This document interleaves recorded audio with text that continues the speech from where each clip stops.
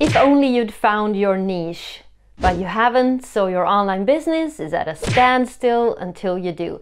Let's find that niche for you today by drilling down into the info and results of Google Trends. Hey, I'm Malin, I'm your online mentor, here to help you create the business and life you deserve, so make sure to hit subscribe and the bell so that you don't miss out on everything online business. In the previous video, you found 3 top passions and 3 top expertises. Now it's time to start playing with them. Let's pretend your passions are just like the top blog niches this year: fitness, recipes, and personal development. Let's find out the results and drill down. There's an important question you're gonna get at the end of this video, but we don't want you to start ruling out options yet, so it's gonna have to wait till the end. Your list of expertises, let's pretend they are telecom, education, and fitness instructor. And now let's play a game. Create matches of your passions and your expertises in as many ways as possible. How many options did you get? How many combinations can you find? Expertises and passions. Any surprises? Comment. Okay, so this is still on a very high level, but it's fun, right? So smash the like button if you like doing this and you feel the anticipation of finding your niche today. All right, so I'll screen share now and we'll start drilling down into fitness, recipes, and personal development. The top 4 blog niches this year are fitness, recipes, personal development, and personal finance. And on Google Trends, you can clearly see that fitness and recipes win worldwide in the past 12 months, the web searches. The YouTube searches show that recipes win on YouTube and fitness wins on Google Shopping. It's safe to say that there is demand on these high-level niches. Let's drill down and potentially combine them. Let's look at weightlifting, jogging, skiing, and cycling within the fitness niche. You can see that cycling has a pretty constant and reliable demand, whereas skiing is more seasonal.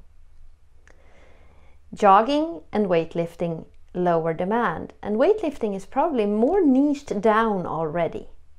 Let's look at YouTube searches. The result is basically the same. Now let's scroll down and see how these are distributed across the world.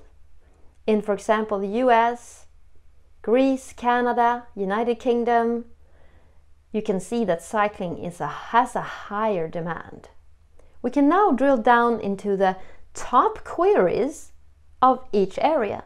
Weightlifting top queries, can we find product demand, belt, belt, belt, gym, simulator, weightlifting for women. Okay, so there's also a weight loss aspect to weightlifting. How about jogging? Top queries.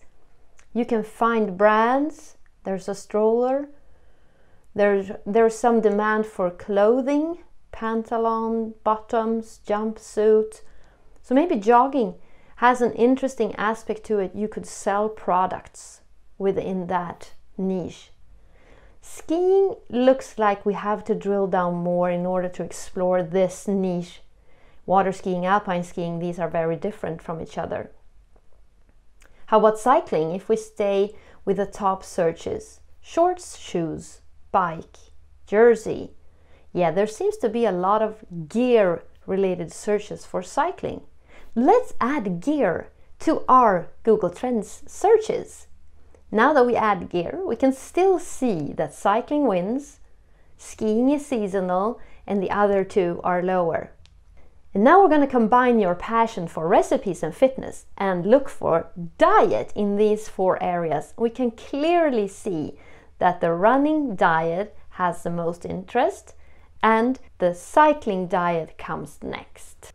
And on YouTube, it's clear, running diet wins. So this is exciting how we've now been able to combine different passions. And now for this huge important question. Can you establish influence in any of these areas? Because if you're not going to go full-fledged paid advertisement, you're going to have to rely on building influence. And that's going to have to come before income can start flowing. All right, so next move on to finding your target audience in this video.